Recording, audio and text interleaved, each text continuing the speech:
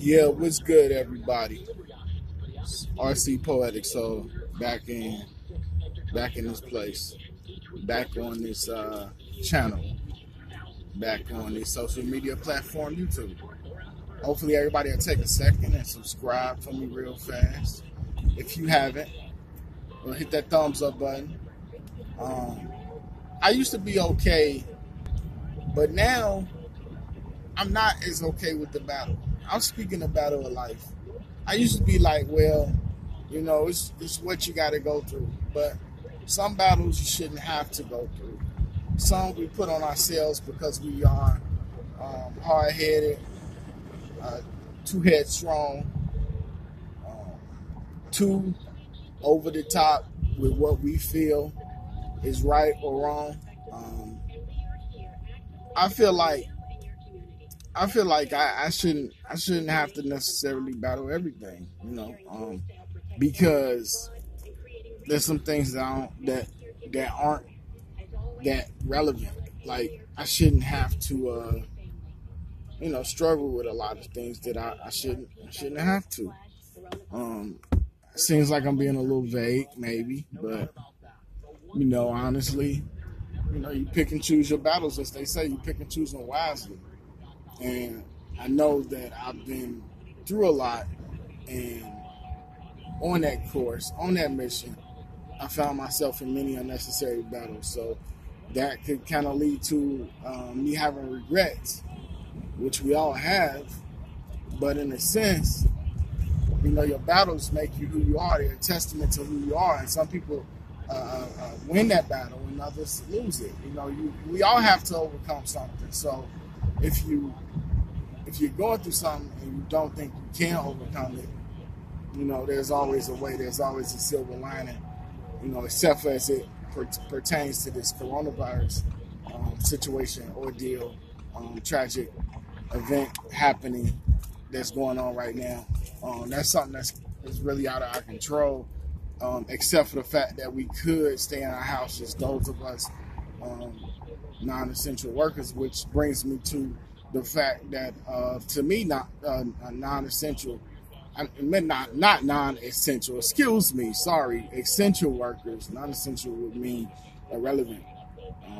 But that brings us to the point of saying that essential workers, to me, feel like somebody who's reduced to a necessary loss, because people are dying and they are essential workers.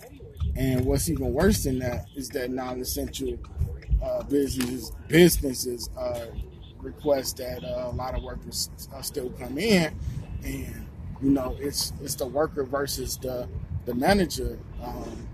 It's the worker versus the boss, and who do the boss is going to win that battle, 20 times out of 20. So, it's just a very, very disturbing time right now in our world and our society. I'm not going political with this, but, at some point you'd like to think that, not black, not white, but just that all lives matter. I myself got caught up in, the whole racism bubble, looking at things like, not being colorblind, looking at things one-sided, one color-sided, and for what? I mean, you have people who really push the pro-black agenda, and to each his own, and definitely why would I not support my own? But the biggest problem is that I see my own out here eating his own, and every race eats their own, unfortunately, but we just do it all the time, and it's just tragically damaging. It's mentally damaging to the brain. I've seen it happen. It's happened with Nipsey Hussle on a broader stage, but I've seen people kill their own for much less, and it's just it's really troubling because we don't uplift, we take out, and we do it more than anybody. It seems like I'm just going through a bunch of different topics on this vlog, but it's okay, it's fine. It's my channel. Hopefully you guys, you know, don't mind.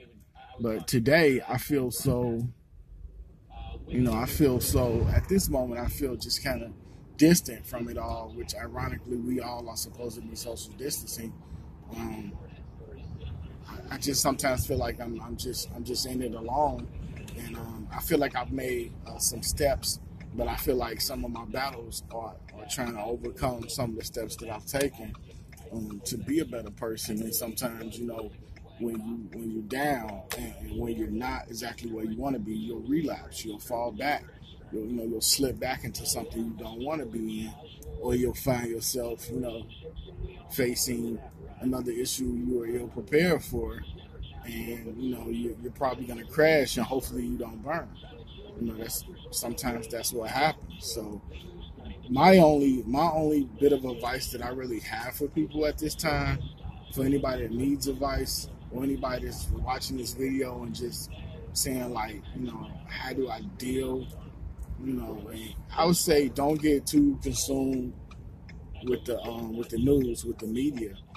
Yes, stay up to date on topics, but don't consume yourself to the utmost, you know, with what's going on. So, with that being said, you know, remember life, remember being grateful, remember being thankful, and yeah, just get back with me later.